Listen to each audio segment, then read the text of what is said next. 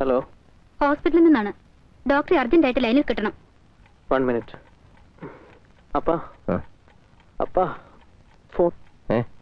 Phone ഹോസ്പിറ്റലിലുണ്ട്. Hello, doctor here. Doctor Sivadas operate ചെയ്ത പേഷ്യന്റിന് പെട്ടെന്നൊരു complication. എന്ത് പറ്റി? കുറച്ച് ക്രിട്ടിക്കലാണ്. പേഷ്യന്റിന്റെ ബന്ധുക്കൾ അജിറ്റേറ്റഡ് ആണ്. ഡോക്ടർക്ക് കയ്യബദ്ധം പറ്റിയതാണെന്ന് മനസ്സിലായിട്ടുണ്ട്. ഞാൻ ഡ്യൂട്ടി ഡോക്ടർക്ക് കൊടുക്കാം. Hello, doctor Sethu here. How is the patient? പെർഫ്യൂസ് bleeding ഉണ്ട്. ഒന്നും പറയാൻ വയ്യ. ഒരു എമർജൻസി സർജറി വേണ്ടി വരും. ഡോക്ടർ കൂടി വന്നാലേ. ഞാനിതാ വരുന്നു. Prepare the patient for the surgery. കയ്യബദ്ധം പോലും മനുഷ്യന്റെ ജീവൻ വെച്ചാണോ കളിക്കുന്നത്? രാജു, ശ്രീ ആന്റി റെഡി ആയിരിക്കാൻ പറ. ഞാൻ പോകുന്ന വഴിക്ക് പിക്ക് ചെയ്യാം. ശരിപ്പാ.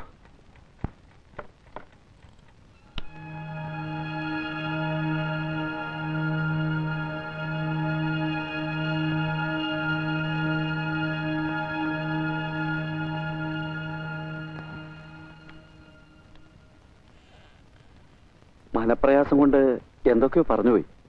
സാർ അതൊന്നും സാരമാക്കരുതെന്ന്. അച്ചായന്റെ ജീവൻ രക്ഷിച്ചതിന് എങ്ങനെ നന്ദി പറയണമെന്ന് അറിയില്ല എന്ന്.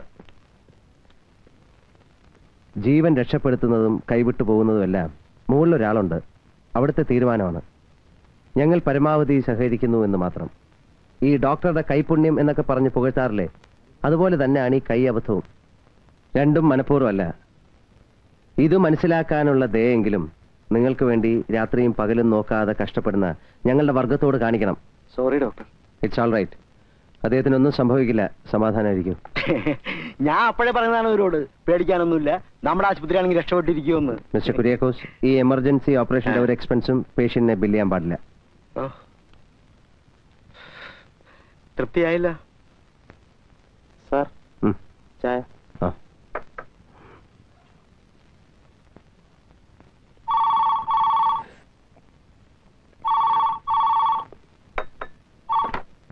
Hello, doctor Balasubrahmanya here.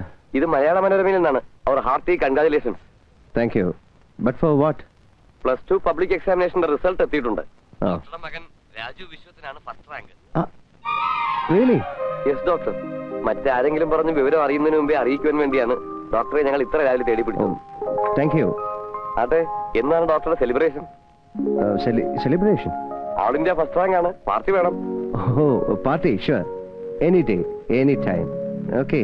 Thank you very much.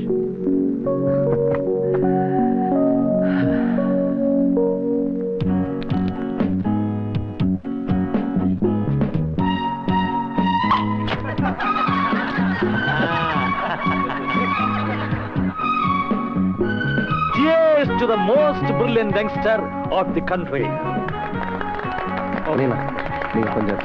Ladies and soft drinks parties எல்லாம் அங்கே, hot drinks எல்லாம் இங்கே. எக்ஸசைஸ்க்கு அப்புறத்து அங்கே. போனா குட்.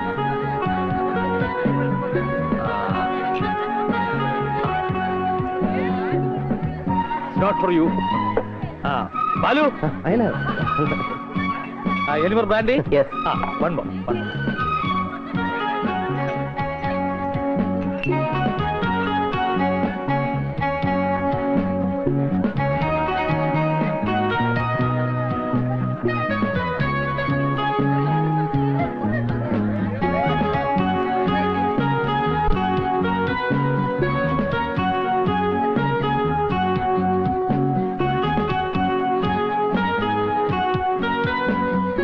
Ladies and gentlemen,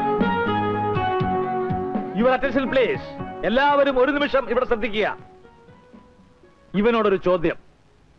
ഇവന്റെ ഗ്രാൻഡ് ഫാദർ താത്ത, എന്നോട് സീനിയർ ബാരിസ്റ്റർ വിശ്വേശ്വരയ്യർ ഒരു പുലിയായിരുന്നു. പുലി. അദ്ദേഹം കൂട്ടിൽ നിൽക്കുന്ന സാക്ഷിയോട് കൈചൂണ്ടി ഒരു ചോദ്യം ചോദിച്ചാൽ എതിർഭാഗം വക്കീൽ കാണാതെ പഠിപ്പിച്ച നുണകളൊക്കെ മറന്ന് ഉള്ള സത്യം തത്തമ്മേ പൂച്ച പൂച്ച എന്ന് പറയുമായിരുന്നു. ഗ്രേറ്റ് മാൻ. പിന്നെ ബാലു, ഇവനുടെ അപ്പ, ഓപ്പറേഷൻ തിയേറ്ററിൽ കയറി മനസ്സുറപ്പിച്ച് കത്തിയെടുത്ത് പേഷ്യന്റിന്റെ ദേഹത്ത് വെച്ചോ, കടവുൾ എഗൻസ്റ്റ് തീരുമാനിച്ചില്ലെങ്കിൽ ഡെഫിനറ്റ് ആ പേഷ്യന്റ് രക്ഷപ്പെടും. അതിന്റെ ഒരു വെടികേട്ടിന്റെ പുറത്തല്ലേ ഈ കുര്യാക്കോസിന്റെ ആശുപത്രിയിൽ രക്ഷപ്പെട്ടു പോണത്. ഇല്ലെങ്കിൽ ഞാൻ വല്ല ചാണം കാര്യമായിട്ട് സംസാരിക്കുന്നു. சொல்லடா, ஒரு பெரிய வக்கீல் ഒരു പെരിയ ഡോക്ടർ. ഉനക്കിതിൽ ഏതാകാനാ ഇഷ്ടം? വക്കീലോ ഡോക്ടറോ? ചൊല്ലടാ. രണ്ടുമല്ല. പിന്നെ എനിക്കൊരു എഞ്ചിനീയർ ആകണം, an architect.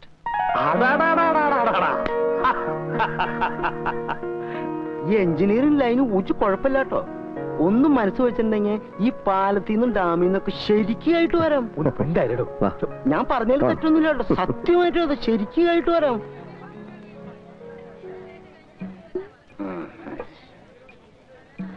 എന്നെ ചിക്കൻ ഫ്രൈ കുര്യാക്കോസ് ചേർപ്പാടാ.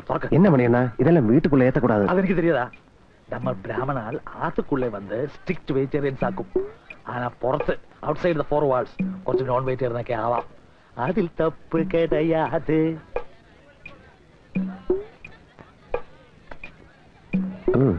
മണിയണ്ണാ, കള്ള് കുടിക്കുമ്പോ അല്പം എരിവും പുളിയൊക്കെ വേണമെങ്കിൽ ഇതുപോലെ എന്തെങ്കിലും ഉണ്ടാവണം. അല്ലാതെ നമ്മുടെ സാമ്പാർ വട, തൈര് വട അതൊന്നും പോരാ, ഇതിനു മുമ്പ് നിൽക്കില്ല. അതിനാൽ ഇതിൽ തപ്പു കിടയാതെ. ഞാൻ എന്തേ കാണിക്കുന്നത്?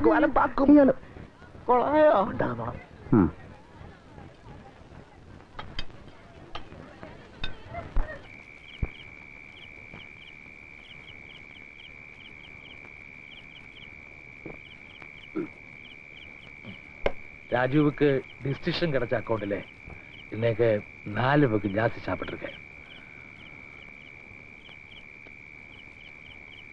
அந்த ஒரு கிரவுண்ட் சப்போர்ட்ல எனக்கு உன்னோட கொஞ்சம் பேசணும். മണിയണ്ണ, അണ്ണൻ പറയാൻ പോകുന്നത് എന്താണെന്ന് എനിക്ക് ഊഹിക്കാം. Yes, you are absolutely right. Shri, എന്റെ ശ്രീലക്ഷ്മി என்னோட ஒரே ஒரு தங்கச்சி. You know her entire past. சின்ன வயசுல இருந்தே உனக்கு அவளை தெரியும். MBBS பாஸ் ஆகி அதுக்கு மேலேயும் படிக்கணும்னு ஆசைப்பட்டா. MS முடிஞ்சாச்சு. அப்போதான் வெளியூர் போய் படிக்கிறதுக்கு ஸ்காலர்ஷிப். அவளோட ஒரு ஆசைக்கும் நான் எதிர் சொல்ல மாட்டேன். படிப்பு முடிச்சு திரும்பி வரும்போ அவக்கு வயசு 28. முதல்ல ப்ரொஃபஷனல் எஸ்டாப்ளிஷ்ட் பண்ணணும் ഒരേ വാശി. ശരി ആകട്ടും നനച്ചതാ അവളെ നിന്റെ കൂടെ ജോലിയിലാക്കിയത്. വർഷം പിന്നെയും 2 മാരേജ് വേണ്ടാന്ന് ശ്രീ சொல்லலே. ആനാലും தெரியுமே வர்ற ப்ரொபோசல்ஸ் ஒன்றும் அவக்கு பிடிக்காது. அவளோட இஷ்டம் தானே முக்கியம். ஆனா இனியும் கல்யாணம் டிலே பண்றது பெரிய தப்பா போயிடும். எனக்கு தெரிஞ்ச வரைக்கும் if what I guess is correct, അവൾക്ക് ഇണങ്ങുന്ന, അവൾ ആഗ്രഹിക്കുന്ന പുരുഷൻ ഞാനാണ്.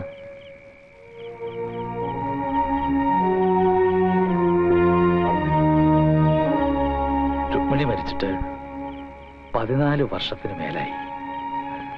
ഇനിയെങ്കിലും നിനക്കൊരു ജീവിതത്തെ കുറിച്ച് ആലോചിച്ചൂടെ Balu? It is never to late. അയനോ, Rukmini എന്നെ വിട്ടു പോകുമ്പോ ഇതിനേക്കാൾ ചെറുപ്പമായിരുന്നു ഞാൻ. അന്നും അതെ, ഇന്നും അതെ. എന്റെ മനസ്സിൽ രാജു മാത്രമേ ഉണ്ടായിരുന്നിട്ടുള്ളൂ മണിയണ്ണ.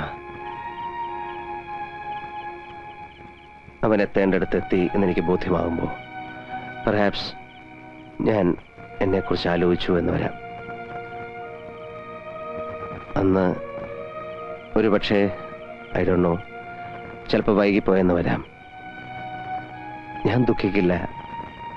I won't regret.